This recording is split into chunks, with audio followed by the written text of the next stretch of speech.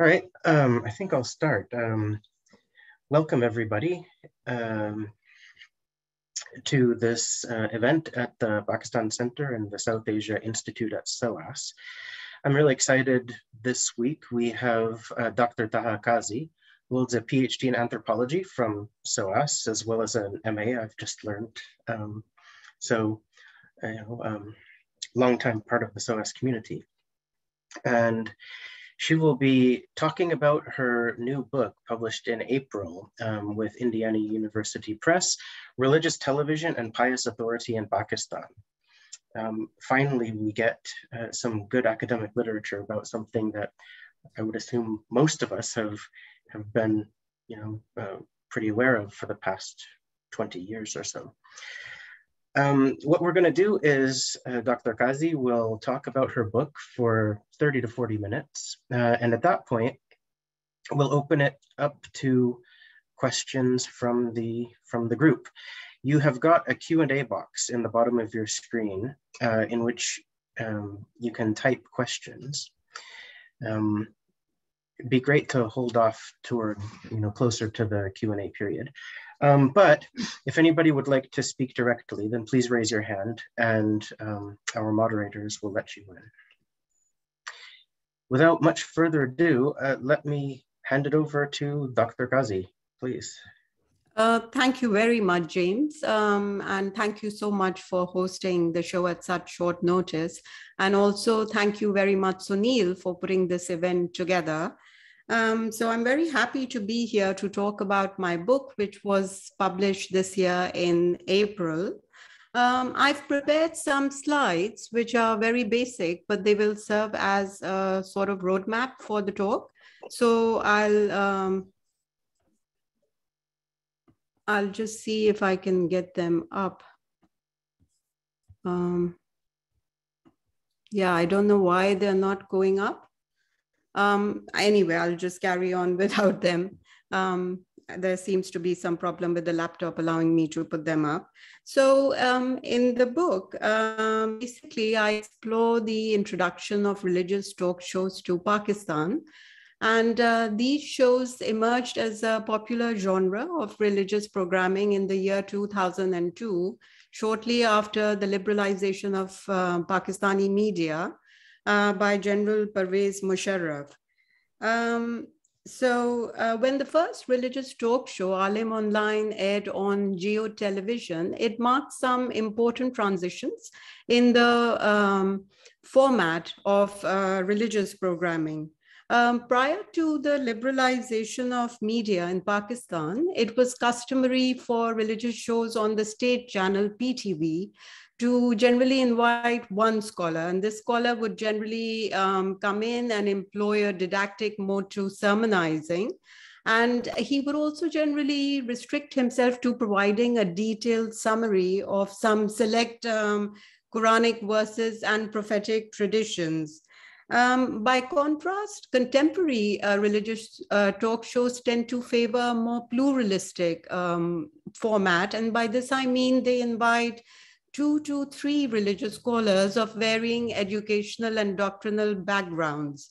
The shows are also a lot more discussion-based and interactive. They invite viewer call-ins on everyday matters of religious practice.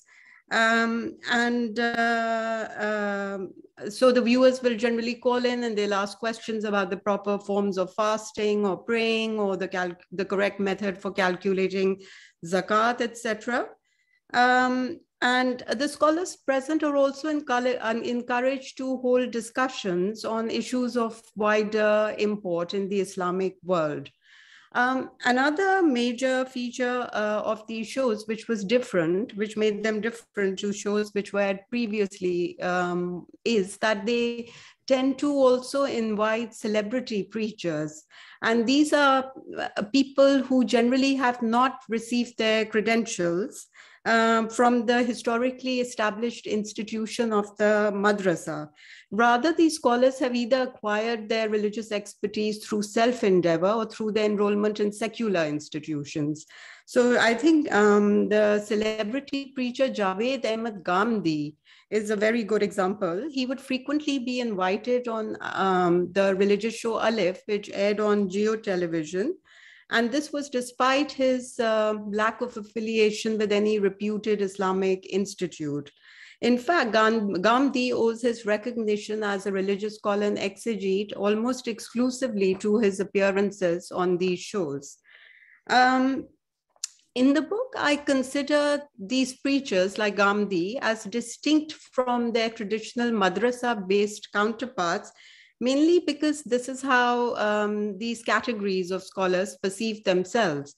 So for instance, most traditional scholars I met with in Karachi would argue against granting Ghamidi legitimacy, interpretative legitimacy. They would sort of argue that he's not equipped to deal with the fine issues related to religious interpretation and practice. Also, this distinction was upheld by religious show viewers who would generally express a marked preference for one source of religious authority over the other. So this would generally depend on the viewer's own affiliations and religious orientations. Another aspect of religious shows that the book addresses is the incorporation of religious show hosts who are an important feature of the new format. So previously, the religious scholar would come and address the viewers directly, but now they sort of have these religious show hosts who mediate between them and the religious specialists who are invited. Some religious show hosts like Amir Liaquat Hussain, however, extend their role, and they also assume religious authority for themselves. And by this, I mean that they sometimes bypass the religious specialists who are present, and they sort of deal directly with the viewers' queries, drawing on their own religious understanding. So in the book, I analyze all these programming developments in terms of their implications for religious authority, piety, as well as for the dynamics of sectarian politics in Pakistan. And the book is based on ethnographic fieldwork and qualitative interviews, which were conducted in Karachi in the period between August 2013 and September 2014. And for those who don't know, Karachi is the largest and most cosmopolitan city of Pakistan with an estimated population of more than 20 million. It is home to people of distinct religious and ethnic sensibilities and affiliations. And most importantly, for me, it was the production site of the popular religious talk show Alim Online. And since I did want to get in and observe the recordings, I thought that it made sense for me to locate myself in Karachi. While in the city, I located myself in multiple social and institutional settings, including in the production studio of the religious talk show Alim Online, with religious talk show viewers, producers, presenters, religious show hosts, and also clerics and religious scholars situated in Pakistan's seminaries or kutabs or, mosques, etc. I was especially careful to elicit the perspectives of scholars belonging to all four major schools of thought in Pakistan, including the 12 Shia, the Sunni Barelvi, Sunni Deobandi, as well as the Sunni Ahle Hadith scholars. And this was especially important because my book deals with pluralism. So I wanted to make sure that I got all the doctrinal schools' perspectives, when considering the impact of pluralism in particular. Excluding the introduction and the conclusion, the book is organized into 7 chapters, which examine various aspects of the transformations enabled by religious talk shows. So I will briefly describe each chapter and then elaborate on a few key propositions and findings contained in the book. In the first chapter, I recount some of the key developments that took place vis-a-vis the representation and treatment of religion on Pakistani television. The chapter progresses from the introduction of television to Pakistan under the leadership of Field Marshal Ayub Khan, and then it moves on up until the liberalization of media under General Pervez Musharraf. So in the chapter, I outline how different governments tended to favor varied representations of Islam on television, and how these representations were often closely aligned with each government's political agenda. I explore both the modifications that took place on television in general programming culture, and I also look at the reconstitution of religious programming, which went from being a subject of state control to a sort of consumer good almost after media liberalization. In the second chapter, I examine the editorial control features and format related changes initiated by religious shows. So the chapter basically draws on my in-studio observations of the recordings of the religious talk show Alim Online. I sat in on the studio, and I also sat in on some sessions which took place before the recordings. So I draw on all my observations during these sessions. I also recount my meetings with the religious show host Amir Liaquat Hussain, who was very kind and allowed me to pick his brains on a number of issues. And I also base my observations in this chapter on my meetings with religious television presenters, both within and outside the context of the Alim Online studio. So the chapter analyzes sort of the various options that are available to producers for regulating the content of these shows. And some options that I analyze in the chapter are the selection of topics, the selection of more compliant scholars sometimes, the allocation of airtime between the different religious specialists who are present on these shows, and also decisions regarding whether they should air these shows live and pre-record, or pre-record them, because pre-recording allowed producers to edit out problematic show content, but the live airing also had its own advantages. The chapter also looks at the contractual obligations of religious scholars and the key production intents and concerns undergirding them. So through this chapter, I basically clarify a role for religious talk shows in privileging the influence of non-scholarly actors over religious content, and which is transmitted on television. And by non-scholarly, I mean the people who ended up controlling a lot of religious show content were channel owners, religious producers, religious show viewers, commercial sponsors, as well as the Pakistani state. Since an important feature of these shows is that they do not confine themselves to any one representation of Islam, but rather they seek to incorporate the doctrinal diversity characterizing the Muslim population in Pakistan. In the third chapter, I focus on the implications of this development for sectarian politics. So I identify in the chapter, so the chapter basically draws on my meetings with scholars and clerics, etc. And excuse me, I identify some traditional scholarly concerns, and I say traditional here because I mean madrasa-based scholars. So I identify some traditional scholarly concerns in relation to the pluralistic orientation of religious shows, and I outline some corresponding strategies that different doctrinal schools would employ to deal with this programming development. So a prominent aspect of these strategies was that they were closely tied to the doctrinal schools' respective ideologies, as well as the popular and political standing in Pakistan. For instance, I found that the pluralistic focus of religious shows was especially problematic for the Deobandi school. And this was because the authority relies heavily on the school's oppositional engagement with Barelvi and Shia intercessional practices. For this reason, the Deobandi scholars generally prefer to limit their appearances on religious talk shows.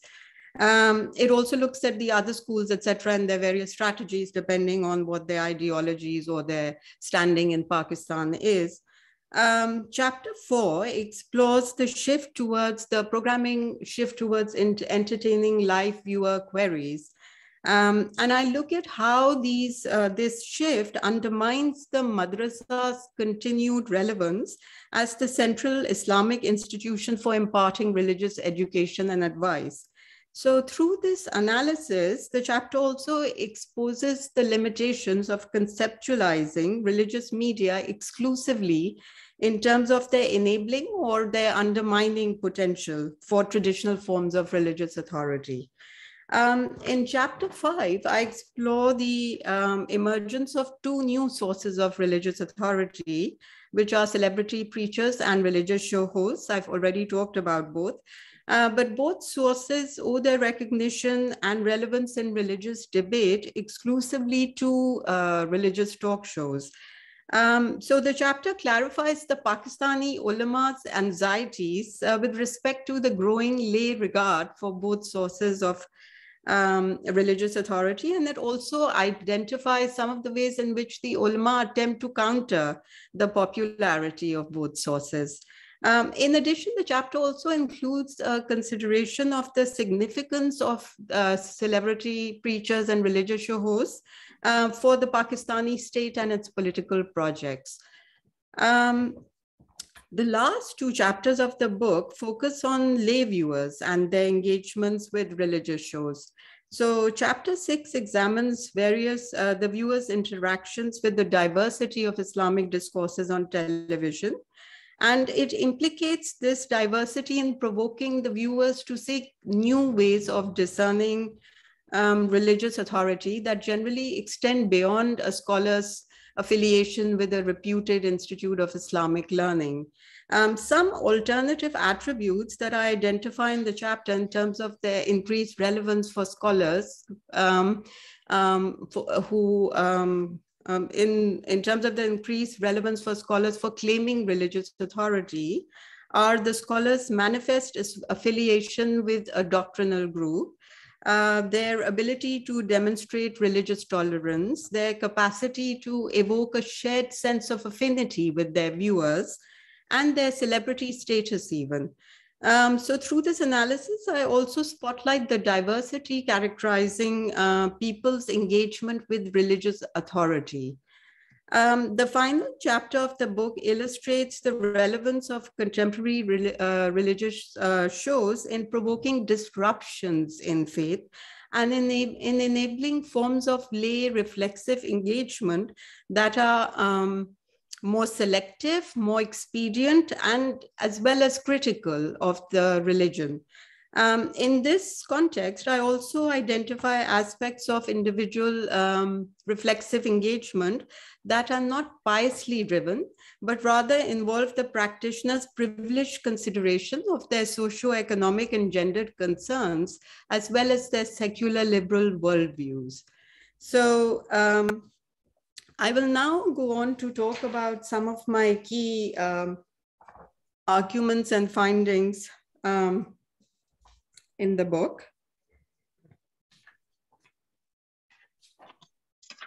So to put it very simply, my work foregrounds the complexity of the relationship between religious media movements, religious authority, and piety.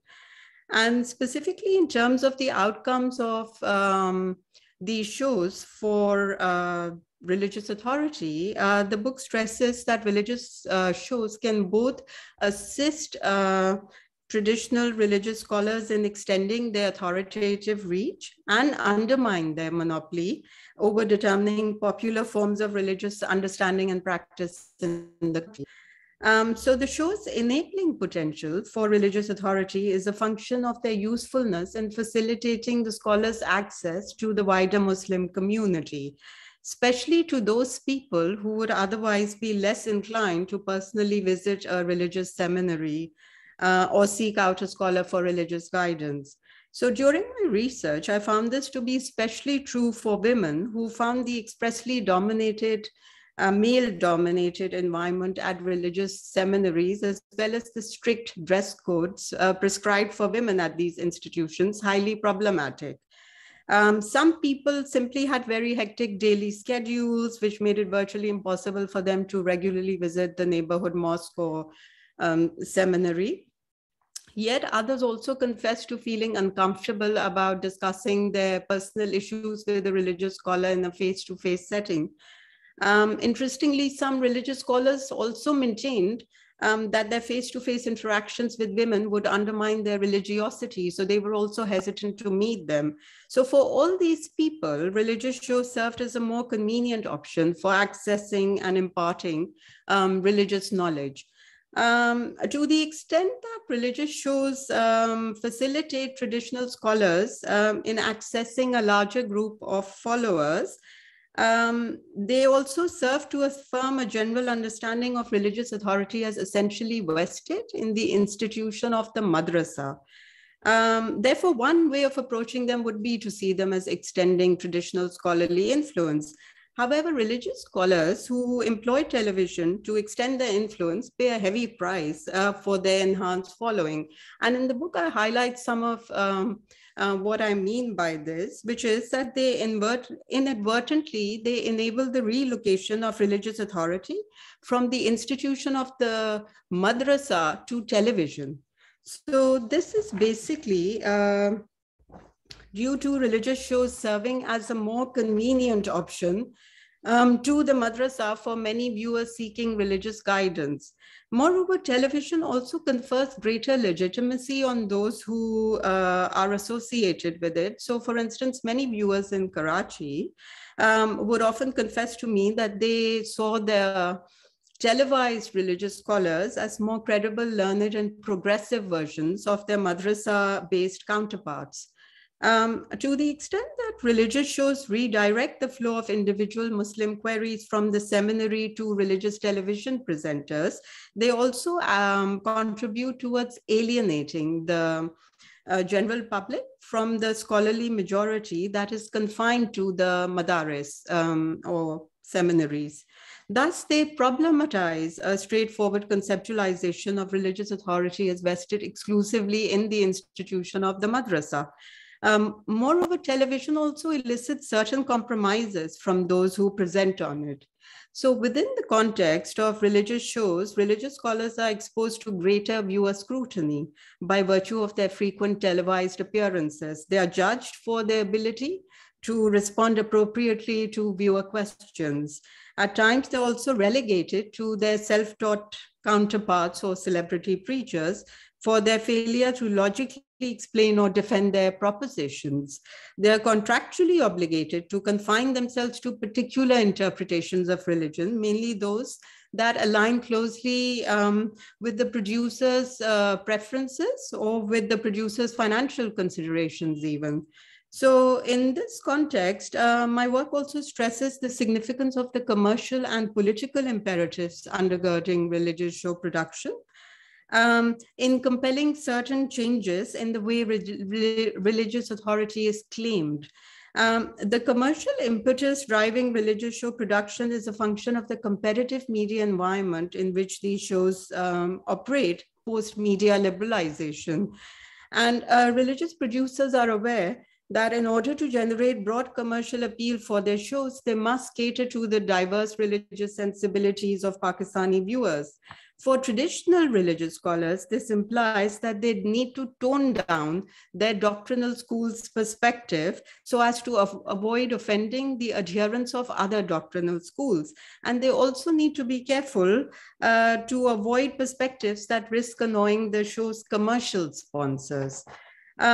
The political significance of these shows is linked to their usefulness in garnering broad support for the Pakistani state's political projects.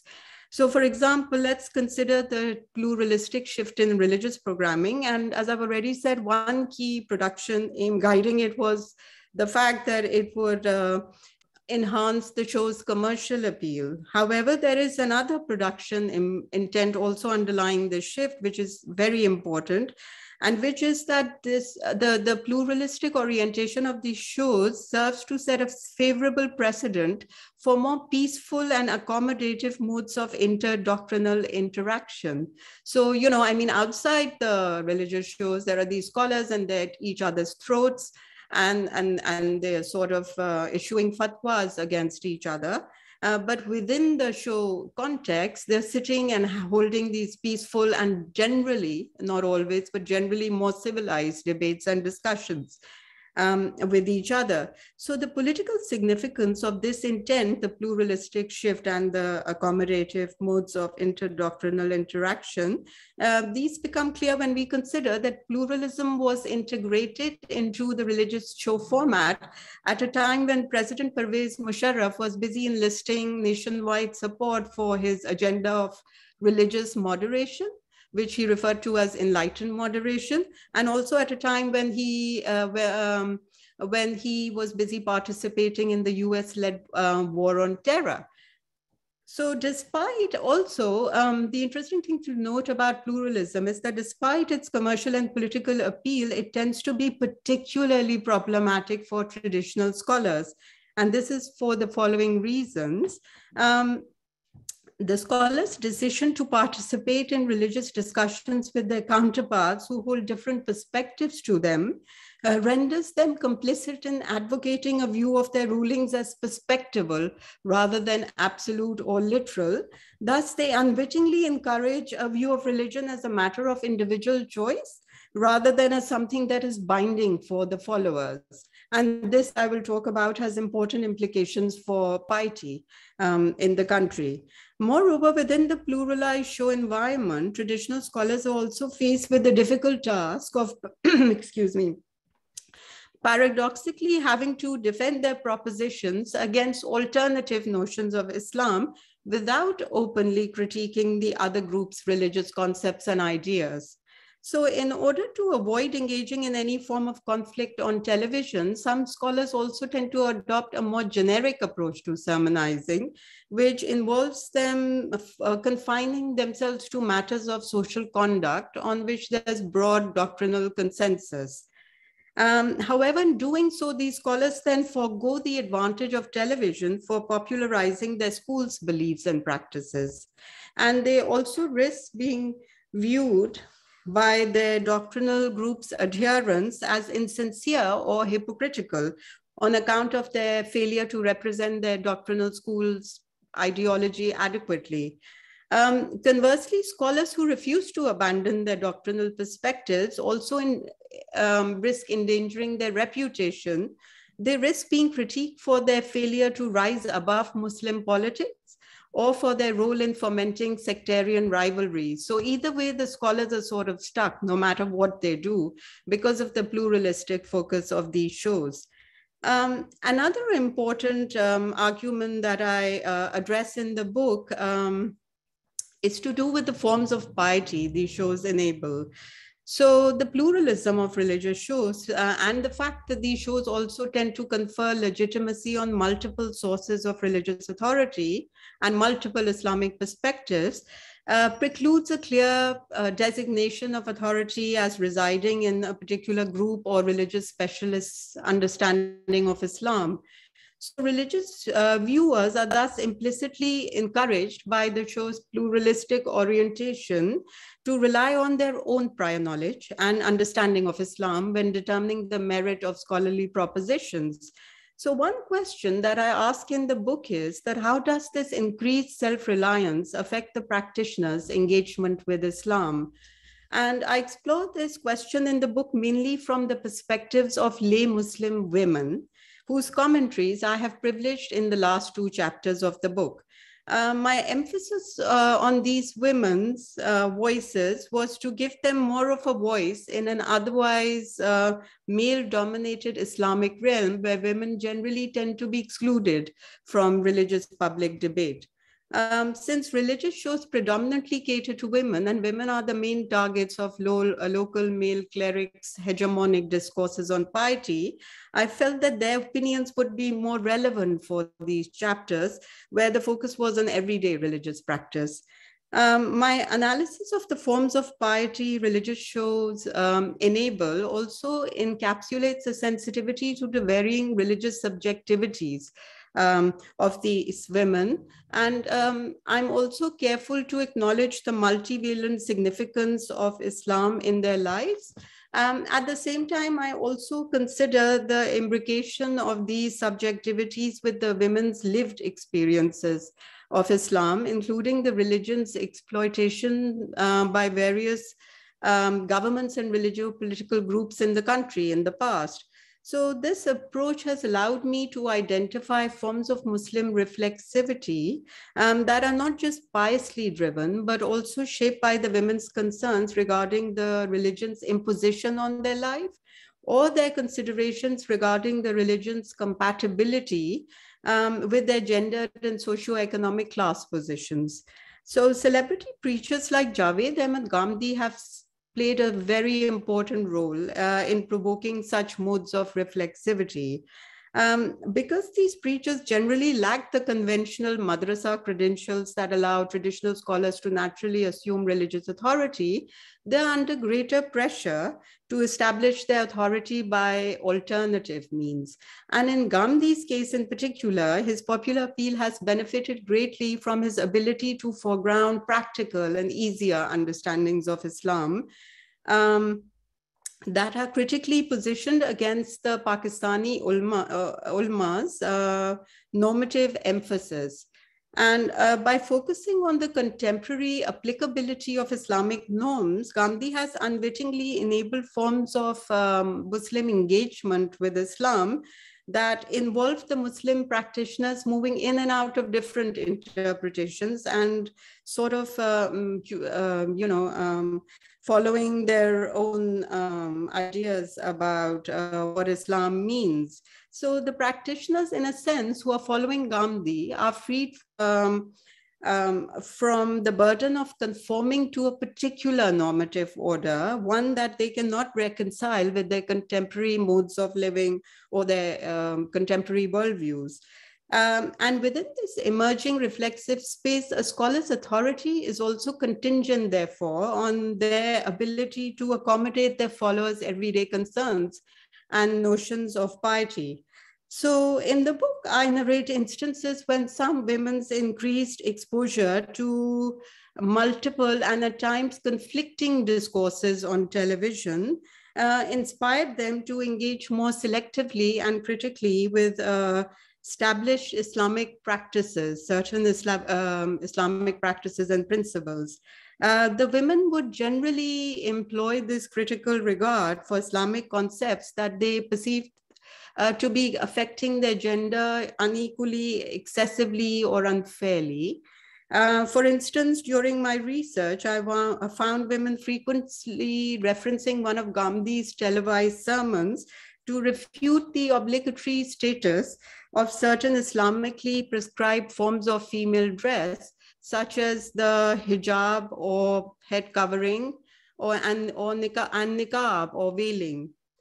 So in the sermon, Ghamidi had declared both practices superfluous to contemporary modes of female piety.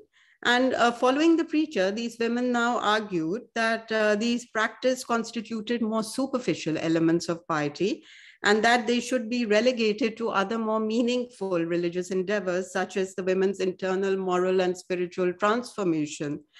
So in the book, I contextualize the women's contentions on these practices also in the women's lifestyles, their class, their educational background, which made it particularly difficult for some women to adopt these practices. Moreover, the tendency to refute the importance of the hijab and niqab was also culturally mediated, which is why some women would argue that the practices were more congruent with Arab Islamic culture than with the way Islam had traditionally been practiced by South Asian women. For these women, thus, the benefits of viewing religious shows were manifold, and they involved more than the desire to lead pious lives. They could invoke the interpretative differences between religious presenters to excuse their own non-conformity. They could also consider themselves devout and practicing Muslims without making the requisite sacrifices that they would otherwise have been required to make under the traditional ulama's normative emphasis. And most importantly, they could accommodate their class and gender-based concerns without relinquishing their pious subjectivity. Alternatively, in the book, I also elucidate instances when religious shows inspired forms of these women to engage even more critically with the religion itself. And to the point where these women were willing to reevaluate their affiliation with the religion, where their pious subjectivity no longer mattered to them. And such reevaluations were generally provoked by religious shows that, while disseminating guidance to viewers, also inadvertently drew the viewer's attention to Islamic provisions that conflicted with the viewer's secular and liberal value systems. For instance, scholarly presentations on television that represented Islam as undermining the values of citizen equality or gender parity in particular provoked some women to threaten apostasy. They would come to me and they would say that we will leave our religion if we ever find out that women and men are not equal in Islam.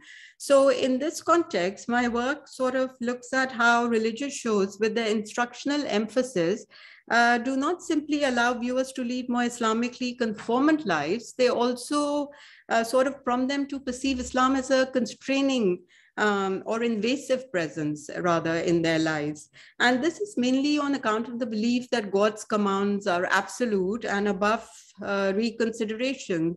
And this belief, when taken together with the difficulties of applying God's commands to contemporary life in Pakistan, then promote a view of Islam as incommensurate with current modes of living, etc. So up until these women believed Islam to be congruent with their current modes of existence, they could afford to subscribe to its principles. However, when they perceived Islam to be interfering with their rights and status in society, they felt compelled to appraise it more critically or even resist it. So in the book, I sort of have used these understandings of female piety, which are rooted in the women's rejection of certain established ritual practices and closely tied to their secular liberal goals and class culture and gender-driven aspirations. To sort of talk about how a diverse Muslim life is and how being Muslim can mean different things to different people. This sort of, I've also in the book provoked more cautious, following all these women commentaries, I've also sort of urged a more critical and cautious application of Islam as a discursive tradition, which is an idea of Islam that has been proposed by Talal Asad, one that would lead us to view the Muslim evaluations of and contentions over scholarly propositions as entailing these women's heightened or uncritical regard for what is enjoined by the foundational text. Instead, I've tried to show that the Islamic, I've sort of proposed a view of the Islamic tradition that locates its persisting relevance in Muslim lives in the tradition's ability to be seamlessly integrated into the viewer's contemporary lifestyles and value systems. And in the book, I maintain that these important glimpses into the complex nature of religiosity and the equivocal outcomes of religious media movements, because most people assume that these movements will improve piety. But in the book, I've shown they don't necessarily. They can actually lead to the opposite of that. We can only access these sort of complex forms of Muslim religiosity, etc., by broadening the scope of anthropological analyses to also include Muslims who are themselves critical of various aspects of Islamic thought, or for whom the cultivation of piety does not constitute the single most important dimension of their lives. So I'll leave it here. And I would be happy to answer any questions now on the talk. Great. Thank you very much for that. I mean, this is extremely rich, and there's many different dimensions to all of the, like from the infra-subjective to the state to the mass society scale, and even bringing in neoliberal capitalism. So I think, right, so we've got two questions already in the Q&A box, and I invite everybody to put in more. Why don't we start with Sarah Holtz? Very nice to see you here, Sarah. She says, while scholars tone down their doctrinal difference, why do they attack particularly women speakers on such shows, often very viciously? How are these practices connected to commercial interests and contractual commitments? So this is actually very interesting, because considering that, so it's actually very complex, the answer to this question, because when they critique women, they don't do so openly a lot of the time. So they would sort of critique certain practices that might be connected to women that they perceive are more liberal or more modern, is how these scholars would perceive them. And for them, these types of women aren't that many. So I mean, if you're looking at there is a Muslim population that would sort of agree with the scholars, and this sort of becomes obvious if we look at some of the ways in which women have also engaged with scholarly discourse, both on television and on social media, where a lot of them agree with what these scholars are saying, because they're attacking particular ways of being Muslim women. So I think that works well with the commercial interests of these shows. And I don't think the contractual obligations are linked to them not annoying women. They're sort of trying to inculcate a very particular form of piety. Also, at the time that I was doing my research, it was, soon after General Musharraf's period, and it was a time when media was very different. So now the how religious shows present has also changed, because we have a different government, and we have sort of like different intents and different political projects that these shows are also looking for. And we know that the current PM sort of caters to the more pious section of the Pakistani population. So that also might have something to do with it.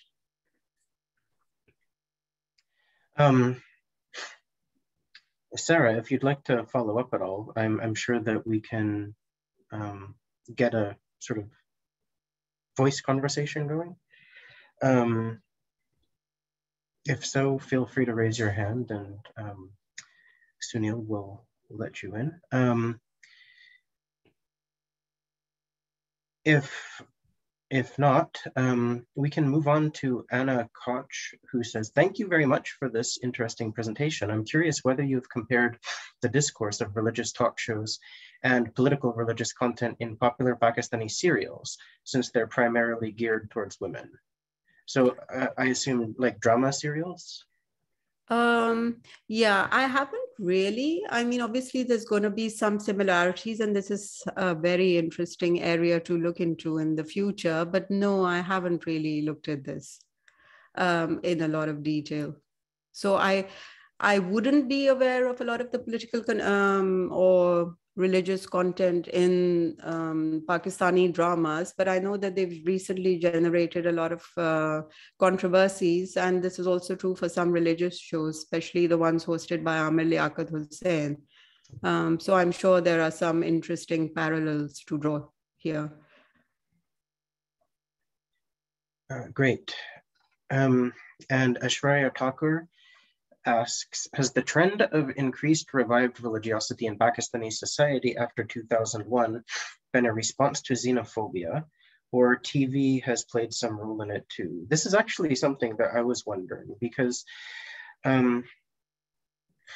like, to expand the question a bit, it's like on the one hand, the sort of reflexive and the reflexive view that this seems to inculcate, right? It sort of unmoors authority from the madrasa, whether it be Deobandi or Barelvi or whatever, and instead kind of places the individual as a slightly more privileged position in arbitrating what's good and what's right and what even fits with their sect. And this can lead in a number of directions. One of them is a pluralist direction, but it can also lead to, well, like vigilante blasphemy enforcement and things like Well, that. absolutely. So because in the book, I also looked at pluralism as sort of stirring some viewers' anxieties in relation to their current belief systems. And these are pious viewers also. So I've looked at the more critical forms of engagement in the talk today, but the book also covers this aspect of it. And I've said that it sort of also leads to the hardening of sectarian tendencies or Muslim tendencies. And then it also generates discourse such as I'm just Muslim, which means that a sort of effacement of all sectarian differences, but then also problematic because then you're saying that mine is the correct Muslim version, which is just Muslim rather than sectarian, defined by the sectarian ideology. So yeah, I mean, obviously the book is a lot more complex and it does deal with it. And absolutely, it does cause the hardening of sectarian tendencies. And especially when there are debates between religious scholars, with the scholars, at least, when I spoke to them, a lot of them would be looking at these debates in terms of who won. They wouldn't actually be looking at it in terms of finding the true meaning of what is intended by the religion. They would be looking at our scholar didn't get enough of a chance, or we didn't get enough airtime, and they favored the other scholar, the other school's scholars more. And they would be more interested in did their scholars represent them adequately? Did they put their superior scholars on there who had good dialectical skills? So these were all the concerns that came through. So yeah, I mean, it's sort of all this can also result in fomenting sectarianism. And with Amir Liaquat in particular, initially he had a very big controversy associated with one of his shows where he spoke against the Ahmadiyya community.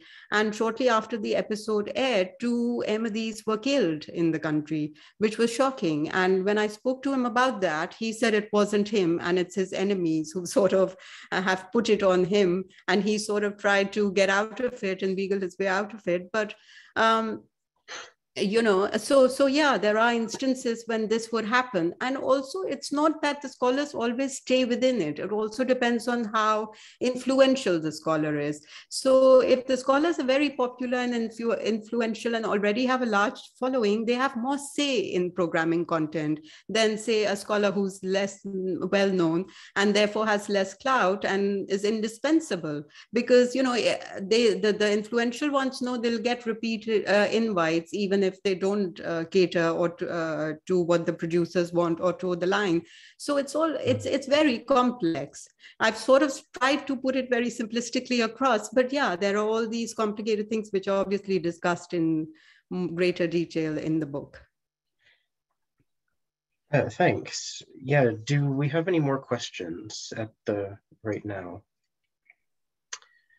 If not, one of the things that really struck me is exactly this complexity that you're talking about. And like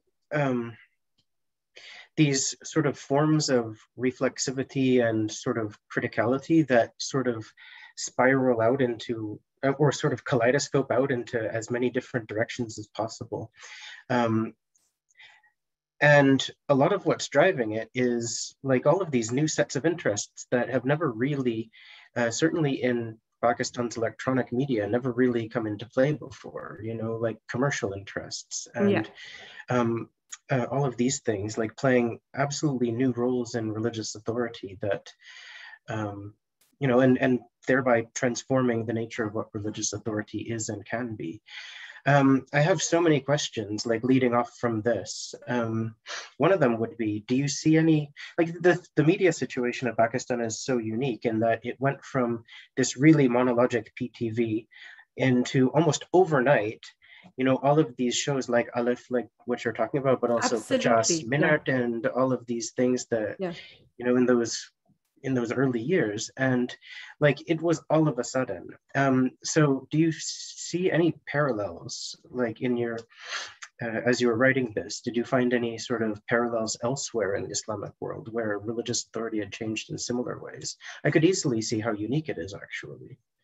So some scholars have written about, I think Yasmin Mol writes about televangelists in Qatar, and then there are some where sort of like the scholar's authority becomes dependent, and then there's, I think, James Hestry has also written about the scholar's authority being dependent on how women saw them. I found that very interesting. And Yasmin Mol has looked at issues of affinity with viewers and how they take to storytelling, but she's also looked at, and that's also there in my book. I think Yasmin's is more recent, that, she's also looked at sincerity coming into question. And this is something that I also came across, which is that, people perceiving the television presenters as also insincere because, they're too commercial, or they're towing some other agenda, or, they're listening to somebody, or like I said, that they are considered hypocritical even religious scholars who come on Amir Liakat's shows are sort of looked at as hypocritical, and why are they coming on this guy's show because he's so controversial now. Obviously in the current environment, what's happened is that we don't have this one scholar coming and just talking, and it's like you said, that it's more of a dialogue, and it's getting queries, or it's having debates, and it's not this person just coming and sermonizing and going away, which sort of worked very well for them. So in Hestry's view, there was this scholar, and I think he got married again, and a lot of women got very annoyed at the fact that he'd done that. So that sort of led to a fall in his popularity. So yes, I mean, I think the new forms of media sort of subjecting religious authority to the viewers' critique and critical appraisal, yeah. And very dependent. So they're making authority very dependent on the viewers. And the scholar has to sort of work harder now to claim authority. But I also saw this general fear in scholars, because, I mean, in Pakistan, when people look at scholars, they tend to think of them as these great lords who are sitting there telling women what to do. And nobody can really argue against them because they have these wonderful tools, Islamic tools at their disposal, and they've sort of weaponized religion against women. But the religious scholars would actually be scared. So a lot of them wouldn't like me recording them. And I could sense that they're also nervous. They have, they sort of also feel vulnerable. So it's not that they're these all-powerful lords who have religion at their disposal and they can do anything. They would generally say, please don't report this or record this, or I don't want this going out. And so, I mean, it's sort of an interesting, complex dynamic there. That's actually something that I hadn't considered when I was listening to your discussion, but it makes perfect sense. And like, there was a time, in the 80s and since, like mostly in the 80s and early 90s, when the women's movement, like elsewhere in the Islamic world, was actually focused on, trying to look at Islamic texts and sort of point out that, what, they don't have to be read this way. Your religion doesn't have to say this. Yeah. But they were so routinely outmaneuvered by these scholars with their sort of, formalized tools. Absolutely, that the women's movement kind of abandoned that, and, most parts of it that I know of at the time sort of said, no, this keeps on happening. We have to take an uncompromisingly secularist stance. Nowadays, that's open for debate again. And I wonder if it's because, number one, this reflexivity in the general audience, but possibly number two, I mean, the ulama, possibly because of all of this and because it's become almost a consumerist good, one that's open to unprecedented levels of competition and user mediation and like end user kind of approval and things. I mean, they might actually, there might be new chinks in the sort of unassailability of these scholarly tools that there hadn't been before. Yeah, so a lot of scholars would tell me that they have taken to looking at secular forms of logic and reasoning also to sort of justify their arguments. And these are traditional madrasa-based educated scholars. So there is a change coming in them. They're adapting. They recognize that they have to cater to audiences, and that if they want to stay relevant, they need to also be accepted. Now, and then there's a new breed of social media religious scholars that are also coming up. And there was one in Pakistan, a very controversial one, Tariq Masood, who recently came under a lot of criticism because he said some demeaning stuff about women. And then he sort of had to come and engage with that and engage with women because women attacked him on social media. So, I mean, these scholars command, I feel that with in the current environment, they have to sort of balance their authority with catering to others. It's become really important now for them to stay relevant. Otherwise, they're out if they don't. And I mean, one scholar that I met actually complained to me about this and said that his sect normally wears these turbans. And he said that he's seen more and more scholars from his sect who are coming on television discarding these turbans and trying to dress more modernly and sort of cater. And they were very disturbed by it. But I found it very interesting that there's a great number of scholars who's also adapting and themselves. So religious authority is adapting and religious interpretations are adapting. And if you don't have these scholars, then people will turn to other scholars who do sort of cater, to what they believe religion should be. So I think Islam is also sort of getting, it's no longer according to me, the discursive tradition that is unruptured, or, it's something that's constantly being reconstituted, reformulated, evaluated, sort of also. So it's not just religious authority, it's also the religion itself, because you can interpret it in different ways. And, I forget the woman, I think Lale or something, who's done the Quranic interpretation, and it's very different to the interpretations by the male scholars, especially in relation to certain gender-based prescriptions in the religion. So,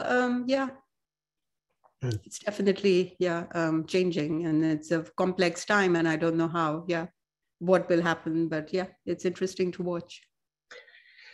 I mean, absolutely. So we've got another question from Farah Diba, but before that, I kind of want to, because we've got plenty of time, keep on this train of thought for a little while. Not too long, Farah, we'll get to it. But so in contrast to all of what we've been talking about, I mean, like a place like Jamia Benoria or something, they've got a really well-established Darul Ifta where, people like, a place where people write to them, ask for a fatwa on a particular masla, like a issue or whatever.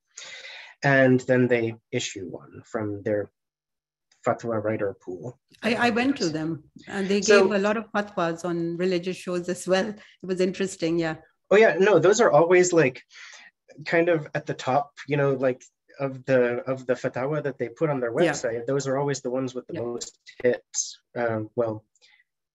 Quite a little bit underneath sexual matters. But anyway, the televangelism and things like that are really a thing of concern to Jamia Benoria and other institutions like it.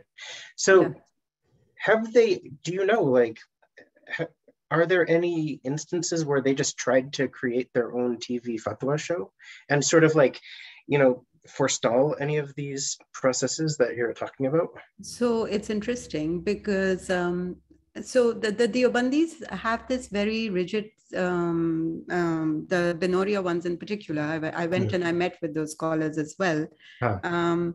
They sort of have this very particular understanding of television. And so there's this whole debate going on. I've mentioned it in chapter 3, where I talk about doctrinal schools and their ideologies, and they are in it. Where there's this debate going on on whether television is halal or haram. And the picture is the main crux of the debate, that some people say that the picture is sort of forbidden in Islam. And there are some prophetic traditions that sort of say that. But then there are certain schools like the Barelvi and the Ahle Hadith, etc., who say, no, wait a minute, the television picture is not really a picture in the sense, in the Islamic sense. And there's a whole debate there, which is there in the book. But so mainly the Deobandis have a major issue, because if they come on these shows, they sort of compromise their main position, and their discourse and their legitimacy and authenticity is sort of built around this discourse, which is anti-television, anti-religious shows. They sort of condemn them. They say these are bad shows, one shouldn't go on them. So the Deobandi scholars who do sit on these shows are generally those who are university educated Deobandis, right. Or they are less esteemed Deobandis who sort of want more influence. The more influential Deobandi scholars like Mufti Rafi Usmani, or, you know, and some others, Mufti Naeem sometimes comes, but, you know, I mean, they generally prefer to stay away. And so their whole discourse has been based, and the whole legitimacy is that these shows are not good. They you have bad content or illicit content being aired on television. We're not going to encourage our followers to watch television or these shows also. And so they've kept themselves away. There are some scholars who realize that they're foregoing the advantage of television then, and they're losing out because of it, and they need to be careful. But then, you know, the Deobandis have tended to be very strong in Pakistan in terms of their madrasa networks. They have control of the majority of madaris. They've had state patronage. You know, they have political parties like the JUI, etc. So, you know, they've also made efforts on the political front. So they have all this going on simultaneously. So they tend to dominate mainstream debate, even though they're not the majority. They don't represent the Pakistani majority. They dominate mainstream debate. Barelvi is the majority, but it was mainly pushed out by the Deobandi discourse. So, you know, there's a growing number of people who started to talk about milads and, you know, Barelvi practices as bid'ah, which is like novel innovations and sort of illegitimate within Islam. So the Deobandis felt less compelled. So they recognize it. So they might eventually, I mean, some scholars said they might eventually start their own channel. Because then they can keep that channel fully halal and sort of abide by their own whatever rules and regulations they have. Also, they're very stringent in terms of how they interact with women, you know, for them to go and sit on a religious show. I mean, when I would visit these madrasas, I was told by the guy who introduced me to the scholars there, and I sort of got in with them, I would be fully covered. I mean, it would be, it was terribly hot at that time in Karachi, but I would be covered to the extent that I would be made to wear gloves and socks to just go meet them. So I resented that, but I also did it because, you know, I was sort of like, I needed them. They didn't need me. So, so I did put on that whole thing with the full niqab and the burqa and the abaya and the whole, I put that on and I went, because they wouldn't have met with me. And even then there were scholars who, even with this whole thing, didn't want to talk to me even, because they said that we can't talk to a woman, not even on the telephone. You know, so there were times when I would be asked to leave, and the scholar doesn't want to talk to you. You're a woman, and, you know, they can't talk to you. You better go to the Binori town madrasa or whatever, because they have the proper protocols in place. So yeah, the Deobandis have a very different view, absolutely. And yeah, it's taken up majorly in the 3rd chapter of the book. So. Makes me wonder about the future, now that the Taliban themselves in Afghanistan have kind of softened their stance toward television because they realized how useful it is. I mean, maybe they'll provide a model. Yeah, it's interesting how at least there, I mean, they've done nothing else. They carry on otherwise being exactly the same as they were, but they've sort of gotten in on the fact that they need to stay popular. You know. They've discovered and mediation, yeah. And they sort of like they're becoming more image conscious than they were earlier, which is interesting because it is the media world and, you know, everything depends on that. Right. Let's move on to Farah Diba's question. Do you think that these Ramzan transmissions are creating more problems for religious pluralism? Maybe Farah, if you could elaborate on the particular, so maybe you could elaborate on which Ramzan transmissions you're talking about. Yeah, because the ones that I have watched,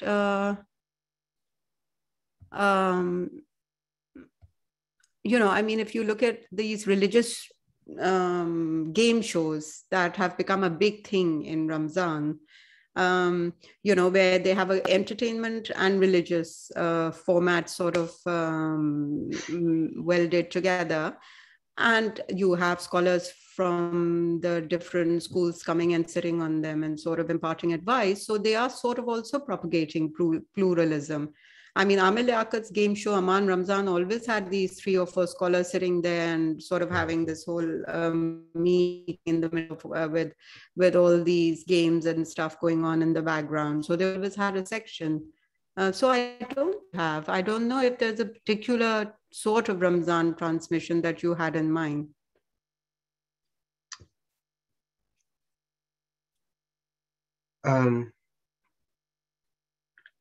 Right.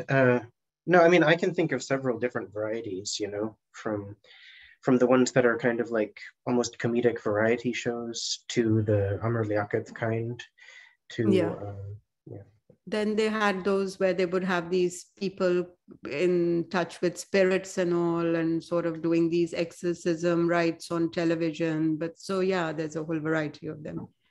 I mean, some obviously, there are these channels like Madani, which is basically a Dawat-e-Islami channel, you know, which is not pluralistic. But then when these shows come, these are the mainstream shows. So these channels are mainly for a particular group of followers, or their content goes viral sometimes because, you know, a lot of people don't relate to it. And so it gets viral so that people can watch it and, you know, sort of discuss it.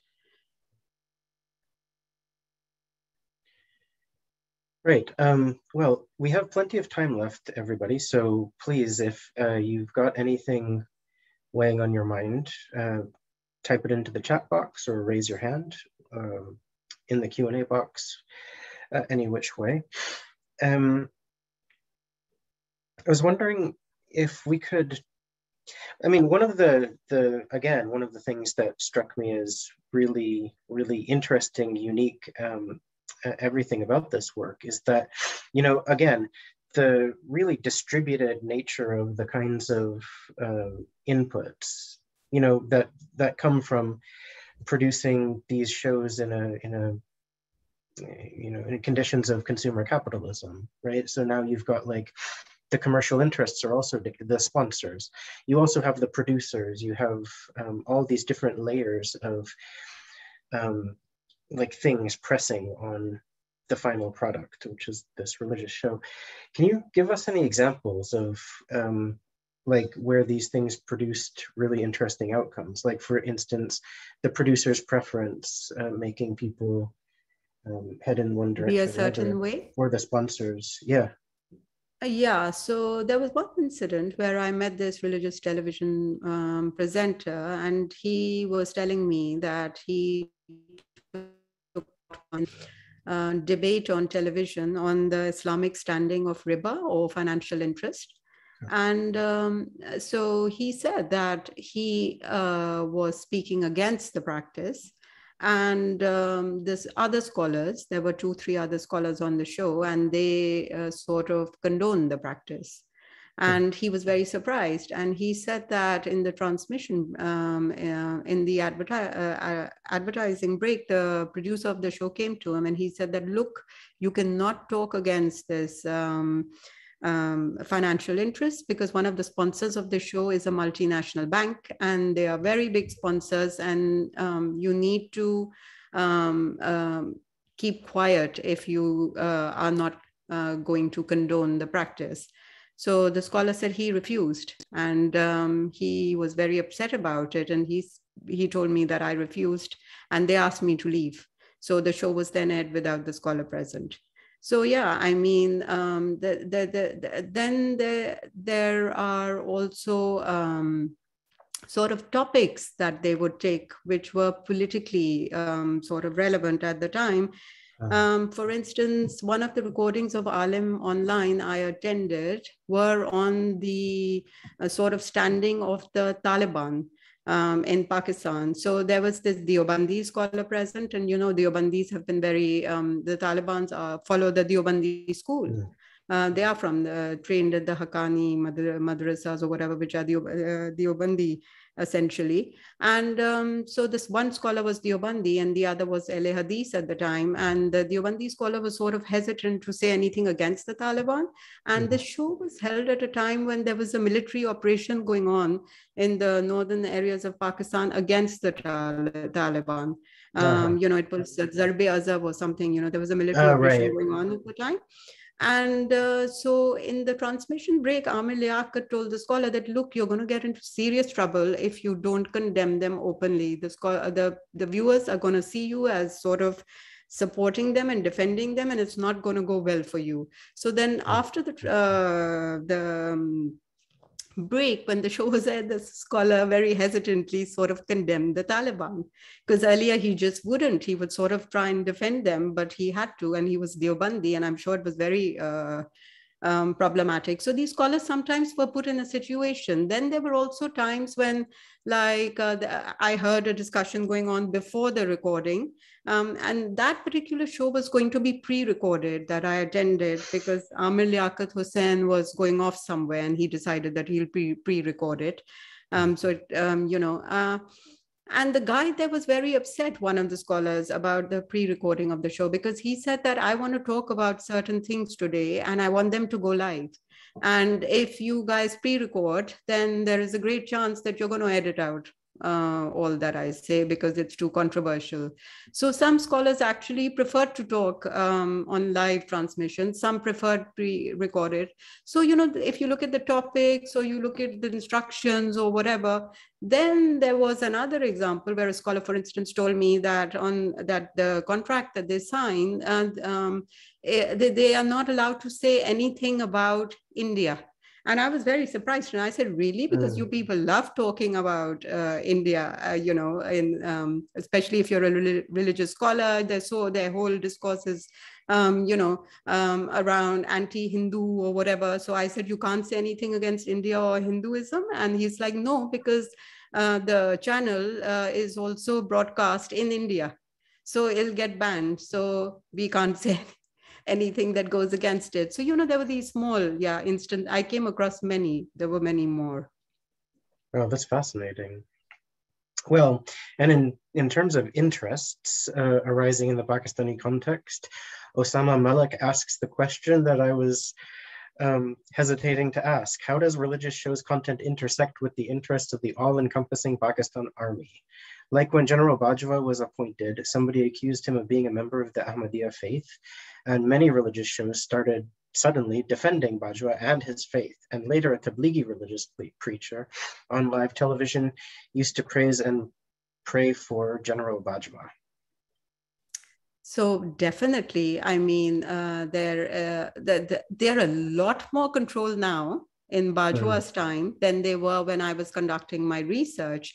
And this also extends to religious shows. So if they want to put a particular narrative out there, they will. And religious scholars will sort of always get employed in these state projects. I mean, Javed Ahmed Ghamidi sort of became this popular figure on religious television because he was very strongly backed by Musharraf. Yeah. And he was sort of key to pushing Musharraf's agenda of enlightened moderation. And he was giving this counter narrative, and he was very useful at a time when Pakistan was sort of participating in the American war on terror, and he was very useful for calling out the ulama who were supporting the Deobandis, etc., and sort of encouraging this reconstitution of Islamic thought in Pakistan. And so, I mean, obviously, religious shows are very, very implicated in these political agendas and projects. They're a very important part of it.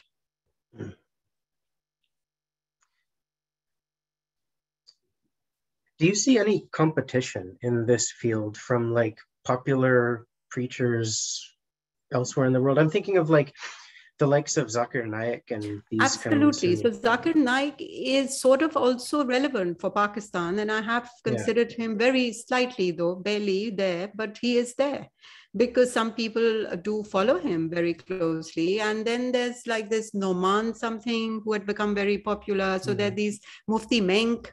I know that a lot of people, he's like the social media preacher, and a lot of Pakistanis follow him. So yeah, I mean, these global preachers are becoming very, very popular in Pakistan as well. And sometimes they're even more relevant to people because of the sort of discourse they're putting forward. Then there's a section in Pakistan. It's difficult to sort of say how large the section is, but they don't really follow madrasa-based scholars in Pakistan. They tend to see them as less educated or less progressive generally. So then for these people, these scholars are more important always.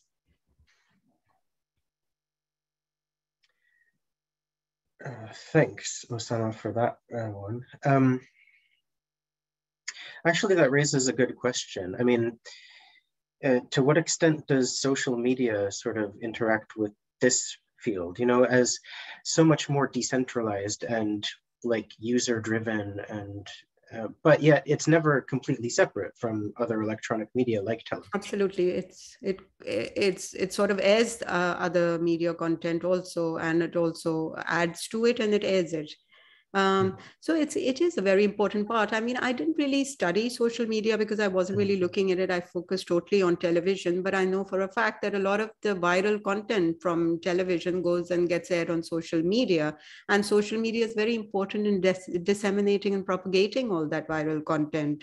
And also very important for making certain scholars controversial, because I think Amir Liaqat's controversial outtakes from his Alim Online show came on social media and became viral. And that's what sort of got this whole country looking at him like, what happened? Because initially they were all like following him, and there were women who were sort of adoring him and calling in and proposing marriage to him. And I'm sure some still do, but you know, I mean, like the perception has changed considerably regarding him in recent years, and social media has a lot to do with it.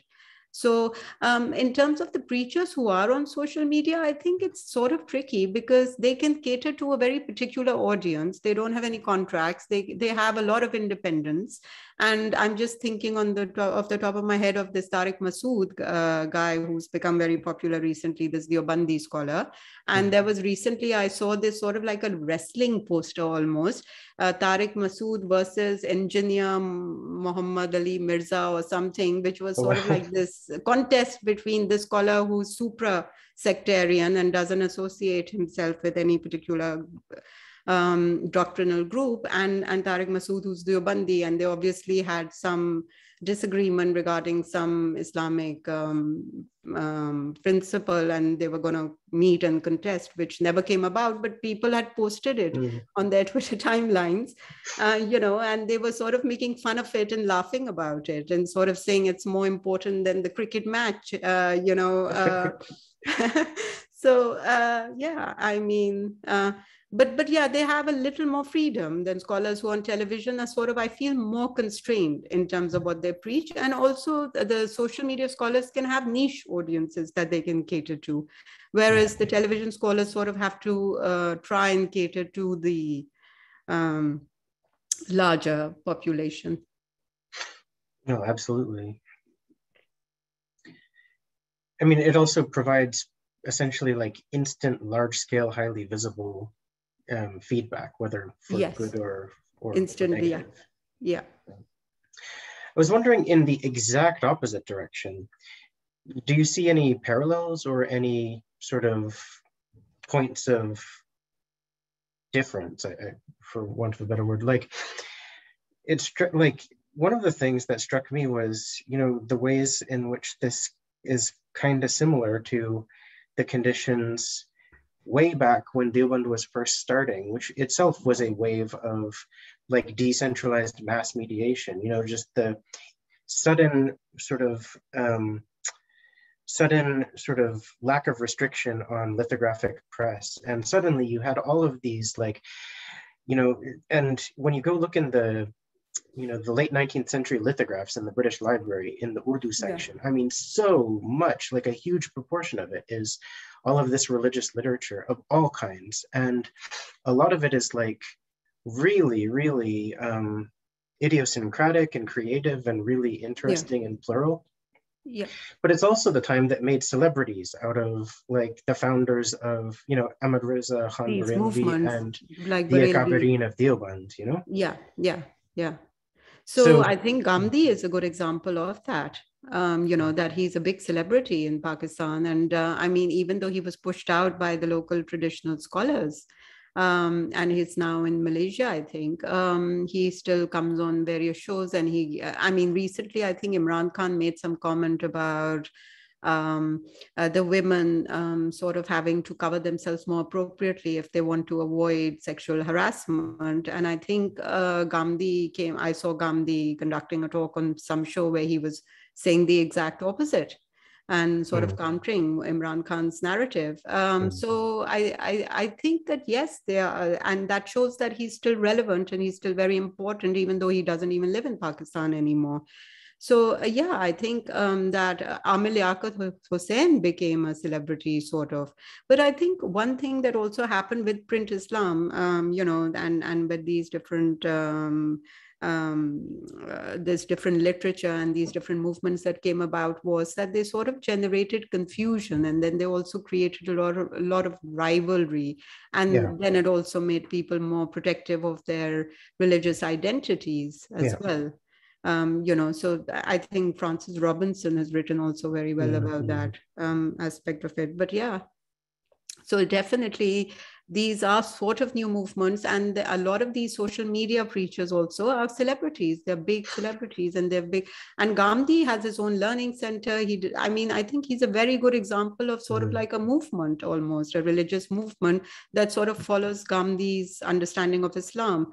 And a lot of people have rallied behind him because he sort of looks at Islam. So he's not drawing on secular argument. He's sort of drawing from Islam to counter the ulama's narratives. So he's sort of, got a big group of supporters rallying around him for that reason as well. Yeah, no, I mean, I can think of numerous academics in University of Peshawar, Punjab, who I've met who are exactly part of this trend that you're talking about. And it's fair to call it a movement, I think. Yeah, absolutely. Okay, another one from Osama Malik. You say that Musharraf promoted Ghamidi, who in turn promoted Musharraf's enlightened moderation. Now you've got Tariq Jamil on national TV almost every night. In the 90s, you had the hardline Mala Ghulam Murtaza, who was given airtime on national TV. Yeah. Which particular sect does the state currently seem to be patronizing these days via television? Or I would ask, like, is it now so much more complex a field than that you cannot really say that there's any one patronage thing, although the state is always going to be disproportionate? So I think that before the Afghanistan events took place, so historically the government has always, and the state has always supported the Deobandis, but lately we saw this changing with the government slightly also tilting towards the Barelvi sect, but the hardline Barelvi sect, which is the TLP, the Tehreek-e-Labbaik Pakistan. So I know that the Tablighi Jamaat and Tariq Jamil is Deoband, is the Deoband sect, but then you also have, so I think currently, and I think Imran Khan also follows a sort of Barelvi orientation. He's very Sufi and spiritually inclined. So I think it's a mix, really. And I think it's also about who can serve what, because some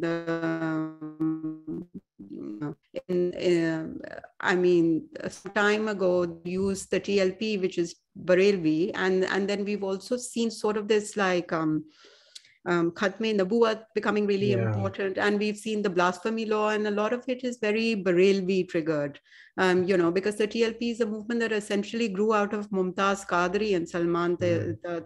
That's where it gained its popularity from. It was around before. And it's Barelvi, but it's like very hardline, radical Barelvi. It's not the soft Barelvi image that they earlier spoke about.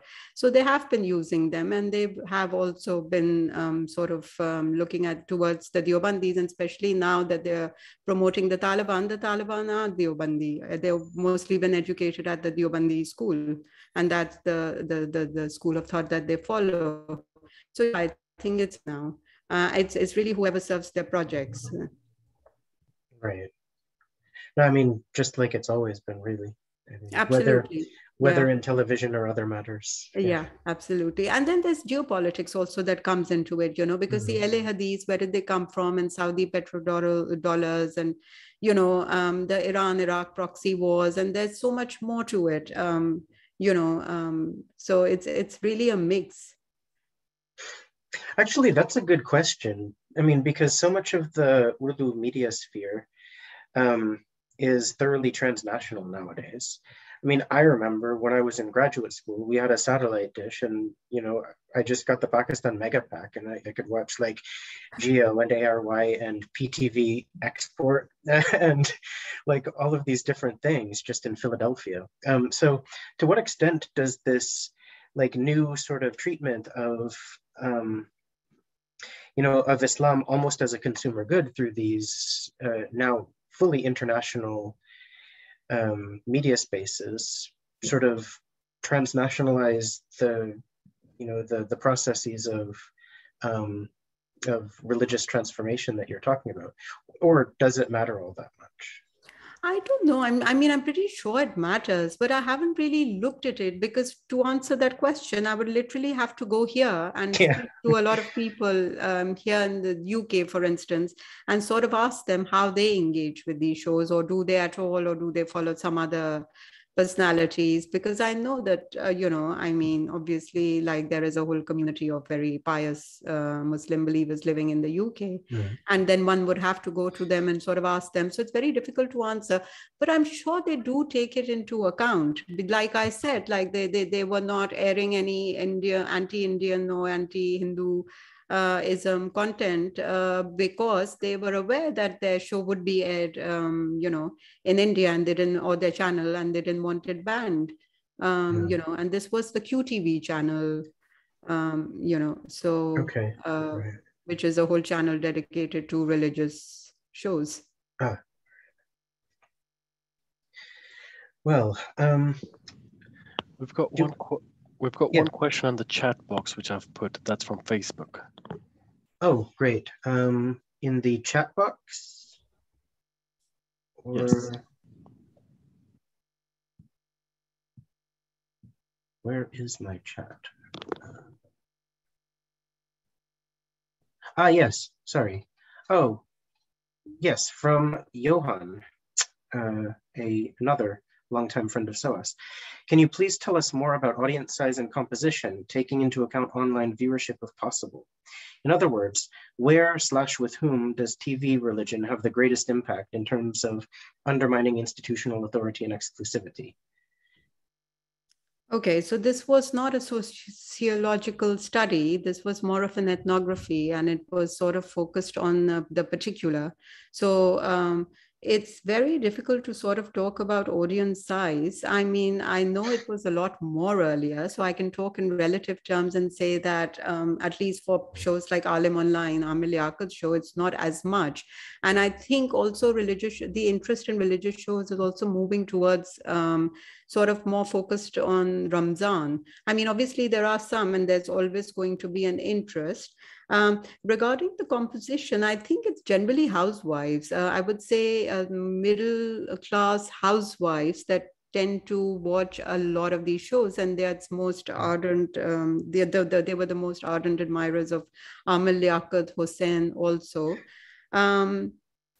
And as far as online viewership is concerned, it's impossible. I mean, I didn't look at it at all. I wasn't really looking at numbers and all. I was But I mean, where it sort of has an impact is everywhere, because I mean, it's sort of difficult to focus it and say that it's these consumers are watching it, because content also goes viral. These scholars also become very controversial. And literally, I mean, I'm on Twitter and I'm sort of have a network of academics, and they all have these access to the viral content, and they all comment on it. And so it's obviously how it works in terms of undermining institutional authority for everyone, because they now have access to a number of discourses, and these discourses are contested discourses, and so they're not taken as absolute or literal discourses. So obviously, if there's a Barelvi, very staunch Barelvi adherent or the Obandi adherent, they might still go to their leaders and sort of get religious advice and ignore all the other controversies, etc., associated with religious shows. But if you're not, and if you don't, and if you're sort of in the middle, and if you're sort of learning, then there is a great chance that you will look at these scholars and what they're saying very critically. And there is a growing number of people who are doing that. So it's very difficult to sort of say that it happens here and it doesn't happen there. I mean, it happens everywhere, essentially. And I think it's going to keep happening. It's an ongoing process. So yeah, it's the institutional authority is undermined also because the scholars themselves also have to change how they claim their authority. So it's not just about the audiences either.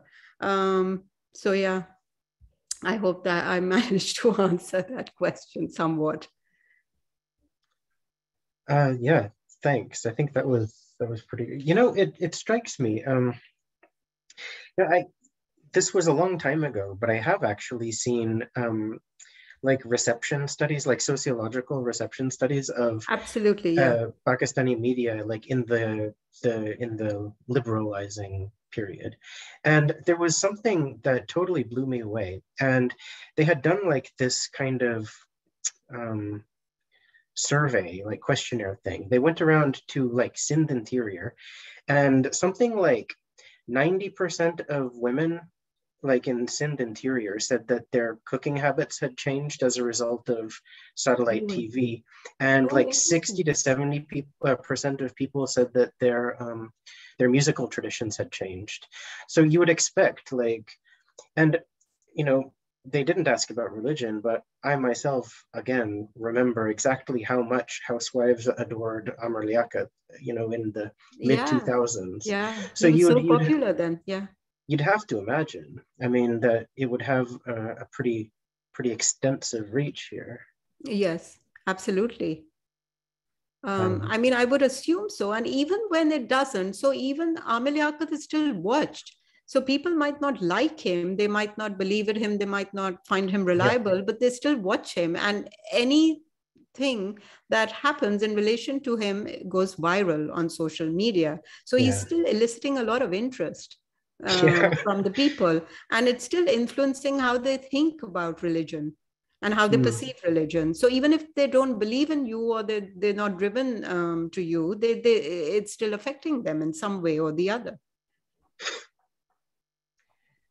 Right. Okay, so actually we do have more questions now. One from Osama again. What are the views of various scholars about the commodification of Ramzan transmissions, which used to be very plain when PTV was the only channel, but these are now very glitzy and consumer-oriented? I don't know, weren't there those like Bakr Eid, those kind of things, which actually were really entertaining and sort of, but I could be misremembering.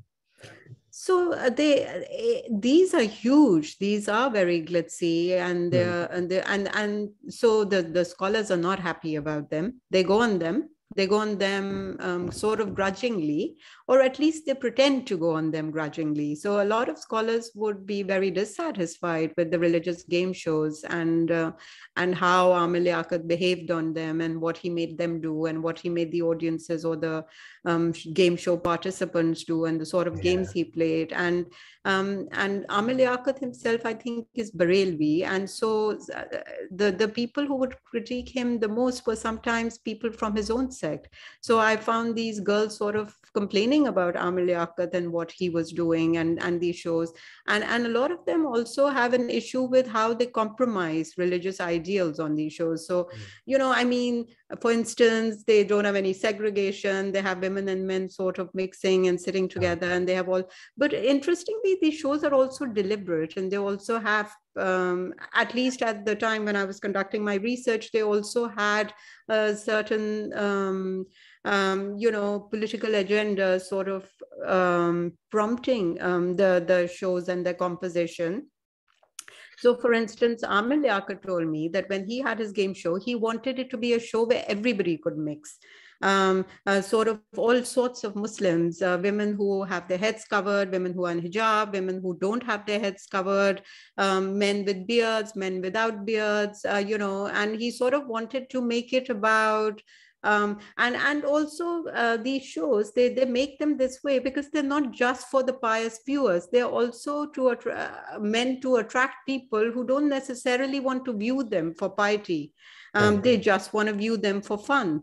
So yes, and religious scholars were not too happy, but they still go on them and they still appear on them. So obviously they're not that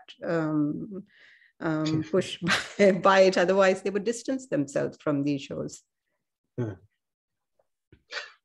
Right. Now, also, I think it's image. Their image gets, the religious scholars' image gets tarnished when they appear on these shows. And I think that's the biggest concern for them, is their image, because they're constantly striving to uphold that scholarly image, which is very difficult for them to do. Yeah, especially when you get sort of the sorts of antics that people were really criticizing. I mean, that's not Absolutely. a very dignified forum to be in, Yeah, absolutely. So then they sort of come under criticism, and that's very problematic. So I don't know if it's the shows or the fact that their image gets tarnished by appearing on such shows. Right. So Murtaza asks, could you kindly expand on the repercussions from the traditional international Muslim academia, like scholars from Al-Azhar, over any edicts or opinions expressed by religious celebrities on television? Sorry, I didn't get that. So what is that? It's kind of like similar to the question of like, what does Benaria think about TV, and So is he talking about Al-Azhar? So Al-Azhar had a problem too. Okay. I think the Sheikh Qaradawi, who is the biggest Al-Azhar scholar, had a major problem when Muiz Islam, etc., came on Egypt, Cairo TV, and they sort of raised the same objections to these scholars that the scholars I met with would raise for Gandhi. They were almost very similar, and sort of, but Qaradawi also has had to change himself and his preaching style, so he could not retain the previous Al-Azhar sort of style. And what I found very interesting is that there was recently a fatwa given by Al-Azhar scholars which sort of agreed that Islam promotes gender parity. And this is something our scholars in the madrasa still haven't spoken about. And the Al-Azhar scholars said that, in fact, if anybody claims it's not so, then they are not sort of interpreting the religion correctly, which to me was very interesting because this is very new and novel. And so even Qaradawi, he used to had to sort of on Al Jazeera, etc., change his preaching style. And yes, he has sort of raised questions about the legitimacy of these new preachers that have also come up on Al Jazeera television. But yeah, it's essentially very, very similar to how scholars in Pakistan would talk about Gandhi, really. Yeah. Right. And we're coming up, this has been quite a lively discussion so far. Or the last question that we've got here from Osama is, do you think that TV has managed to change the tactics of different sects, where Barelvis decided to be more radical after seeing Deobandi was on TV, and then Deobandis decided to adopt radical positions like Khatam al-Nubuwwat because they saw Barelvis doing it? In other words, like, you've spoken about how this like encourages pluralism, but can it not also encourage a kind of upbidding of extreme positions? So the television has definitely changed the strategies of different sects, but I don't think the Barelvis becoming more radical is because of television.